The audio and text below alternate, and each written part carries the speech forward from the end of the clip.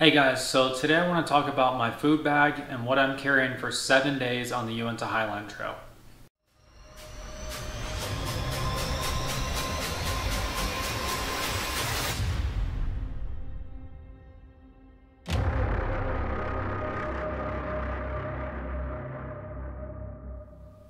So as you can see, I have the large Hilltop Packs food bag and also a 6-liter Osprey dry sack.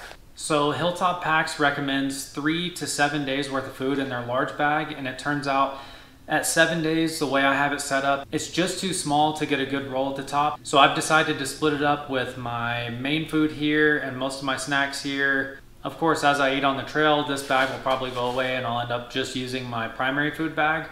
But until then, this is the setup I'm using. I'm sure a lot of you are wondering how much all of this food weighs. I'm right around 13 pounds for snacks and meals on the whole trip. That averages out to right around 3,500 calories per day, and that's right around 140 calories per ounce as well on the food. I guess I should also mention that other things that are in this bag include a titanium spork, a bag of seasoning, and my rock hang kit. So with all that being said, let's get into the video and I'll show you what's inside these bags. So first, we'll set aside my main food bag and get into, I guess you could call it my overflow food bag.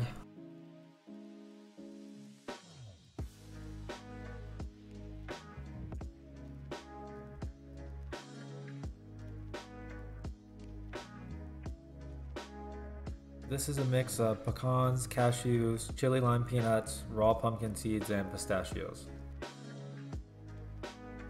In each of these bags, I've portioned out 2 granola bars, 2 electrolyte sticks, a complete cookie, and a honey stinger waffle. And in this last bag, I have a variety of a couple different types of beef jerky sticks, usually 3 to 4 per pack. Alright, now let's get into the main food bag.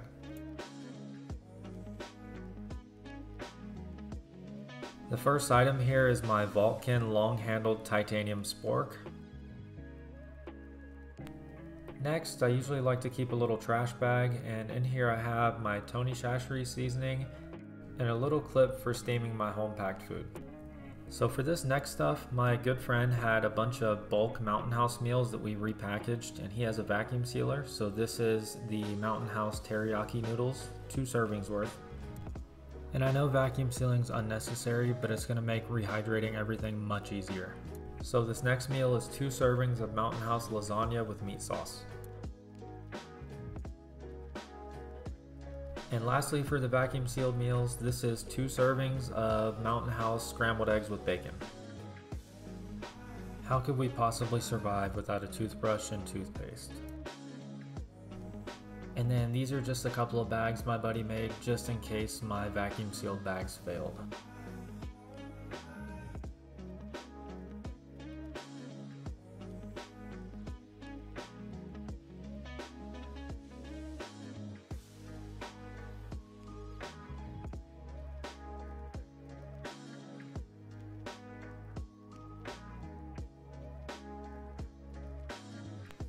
So this is my hang kit. In here I just have a carabiner, some paracord, and this was an extra bag that I got from a local gear shop.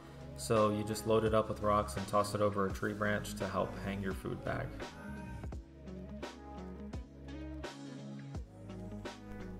And that's about it. The only other thing worth mentioning is that I've made sure to have a good variety and flavors for everything, just so I don't get tired of any one particular snack or food.